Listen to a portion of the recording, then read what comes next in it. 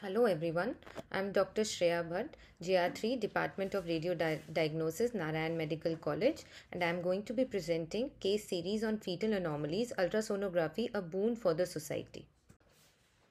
Introduction. Ultrasound is the standard and first choice method used for fetal anomaly screening.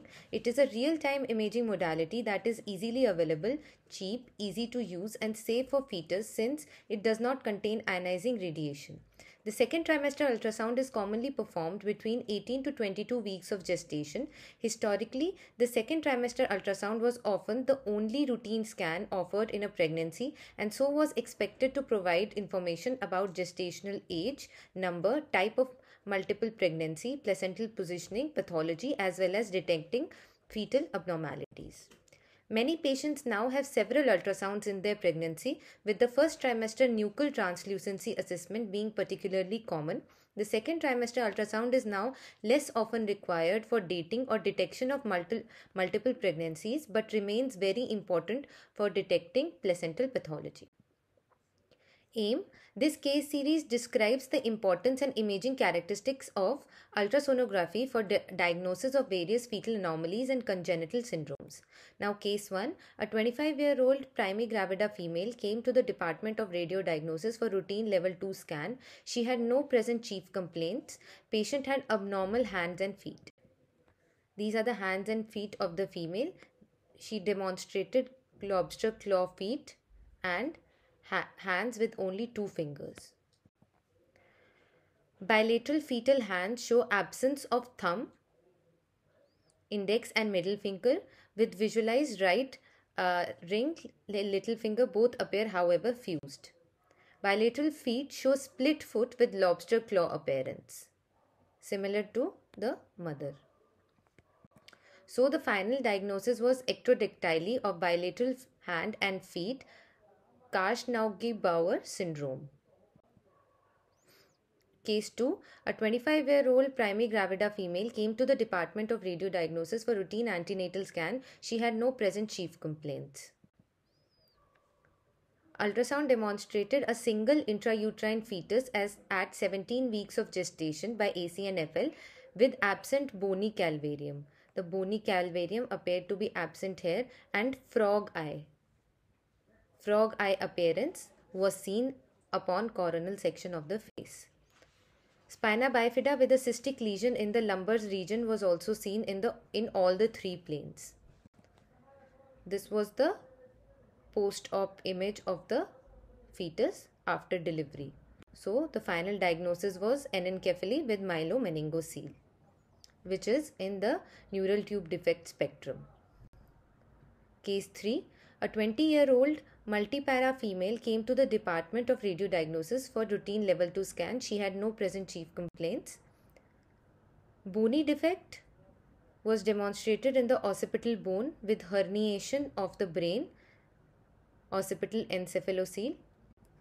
Also, variable degree of absence of cervical vertebrae were visualized. Cervical vertebrae were not visualized clearly and the fetus had hyperextended neck and head.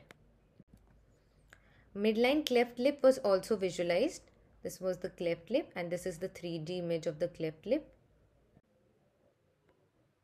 This was image of the fetus after delivery with midline cleft and occipital defect, occipital encephalocele. So the final defect was enencephaly, which is a neural tube defect spectrum. Enencephaly is a rare neural tube defect with characteristic retroflexion of the fetal head as was seen in our patient. Variable defect in the occipital bone. Associated occipital encephalocele can be seen, which was also present in our patient, associated with spinal rachitis. Case 4. A 28-year-old multipara female came to the Department of Radio Diagnosis for routine level 2 scan. She had no present chief complaints. She had a past history of missed abortion 6 years back. A cystic lesion was seen with an enlarged posterior fossa was revealed that was contiguous with the widened fluid space between the cerebellar hemispheres. So this is the large cystic lesion. Absence of vermis was also noted and spina bifida with a cystic lesion, this was seen in the dorsal region in all the three planes. This was the image of the fetus after delivery. This is the myelomeningocele which was seen. So the final diagnosis was herniated Dandy Walker cyst with dorsal myelomeningocele. Case 5. A 32-year-old multipara female came to the Department of Radio Diagnosis for routine level 2 scan. She had no present chief complaints. She had a past history of recurrent pregnancy losses. On the level 2 scan, single ventricle was seen with absence of arcs in between and midline fused thalami. So, monoventricle was visualized. Also, this sagittal section shows a monoventricle with a single choroid plexus. Apart from this, cleft lip was also seen and with cleft palate. This is the 3D image showing cleft lip and cleft palate. Also, clubfoot or CTEV was demonstrated in the same patient. So, the final diagnosis was alobar holoprosencephaly with cleft lip, palate and bilateral CTEV. Typical findings of holoprosencephaly in its alobar form as it's supposed to be imaged in the first trimester. Holoprosencephaly may be associated to other midline defects and many of aneuploidy such as trisomy 13 Tau syndrome. Now case 6, a 25-year-old multipara female came to the Department of Radio Diagnosis for routine antenatal scan. She had no present chief. Axial and coronal ultrasound images show fetal stomach. This is the fetal stomach in the thoracic area displacing the fetal heart towards right. So here we can see the fetal stomach is in the thoracic region of the fetus. Final diagnosis, left-sided congenital diaphragmatic hernia. Congenital diaphragmatic hernia accounts for a small portion of diaphragmatic herniae. However, it is the most common non-cardiac fetal intrathoracic anomaly.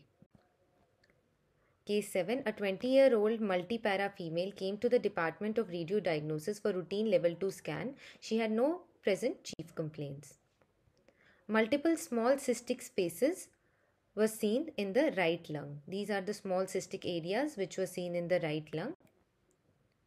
Right lung appeared echogenic as compared to left. This was the left lung and this is the right lung with multiple small cystic areas. Left lung also appeared hypoplastic as compared to right.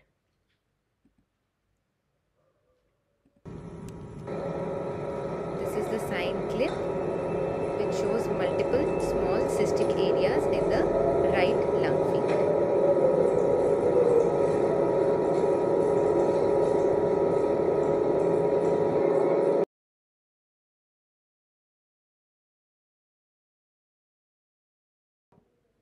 So the final diagnosis was congenital pulmonary airway malformation CPAM in a fetus. Congenital pulmonary airway malformation CPAM are multicystic masses of segmental lung tissue with abnormal bronchial proliferation. CPAMs are considered part of spectrum of bronchopulmonary foregut malformations. Case 8. A 25-year-old multipara came to our department for routine antenatal scan. She had no present chief complaint, but she had a past history of intrauterine demise. Below are the ultrasonography images of fetal heart within which the left atria and ventricle appear hypoplastic, not showing any vascularity on Doppler study. So this is the hypoplastic left heart. Right heart appears to be normal. Similarly, no vascularity is seen on the left side. This sign clip shows that there is a single great vessel, this likely pulmonary artery. No other great vessel is visualized in the vicinity. This clip shows single ventricle and atria on the right side, and left heart appears hypoplastic with a single great vessel. So the final diagnosis was hypoplastic left heart with single great vessel, spectrum of hypoplastic left heart syndrome. Hypoplastic left heart syndrome, which is a complex combination of cardiac malformations, can be detected with prenatal evaluation with ultrasound, providing an option for pregnancy termination to the patients, or intrauterine interventions may be performed if the patients wish to continue the pregnancy.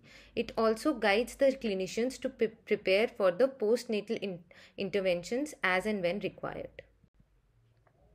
Case 9. A 20-year-old multipara came for routine level 2 scan. She had no present chief complaints.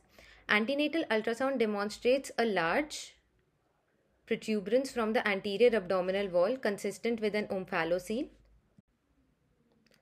The urinary bladder is exposed and opens through the abdominal defect with the bladder margins continuous with the abdominal wall, resulting in a mucocutaneous junction. Size of the extrophied bladder is variable here. So, urinary bladder is herniating out through a defect. So, the final diagnosis was fetal omphalocele with bladder exostrophy. Using fetal conventional sonography, the presence of spinal defect in combination with the absent bladder and abdominal wall defect should allow the diagnosis of OEIS to be considered. The distinction from isolated bladder exostrophy, omphalocele, as in our case, is important because clinical neonatal outcomes are different.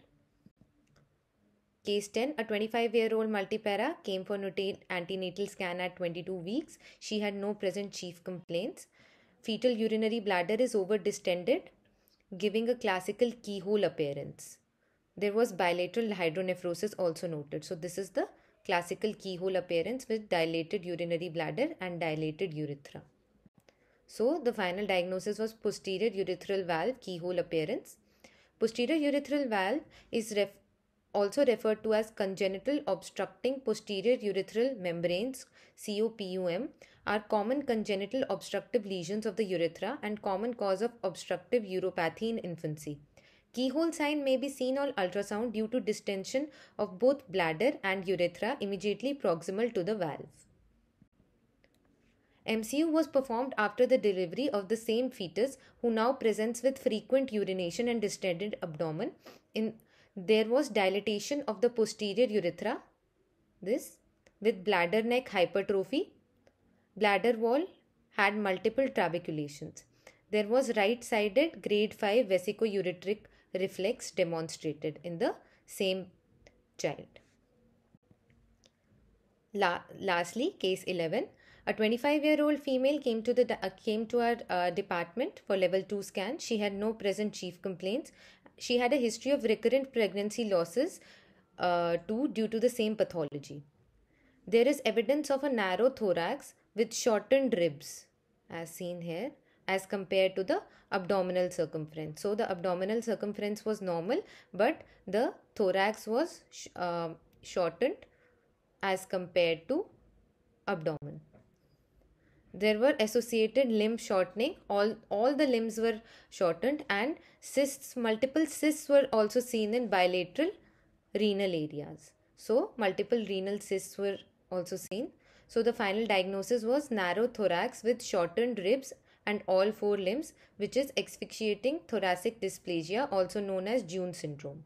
Asphyxiating thoracic dysplasia, also known as June syndrome, is a type of rare short limb skeletal dysplasia which is primarily characterized by narrow constricted thoracic cavity, cystic renal dysplasia, and characteristic skeletal features. It is also sometimes classified as one of the short rib polydactyly syndromes. Now, discussion. We discussed 11 cases of various rare and common fetal anomalies diagnosed via antenatal ultrasonography. The use of ultrasound in the prenatal diagnosis of fetal genetic syndromes is rapidly evolving. Advancing technology and new research findings are aiding in the increased accuracy of ultrasound-based diagnosis in combination with other methods of non-invasive and invasive fetal testing.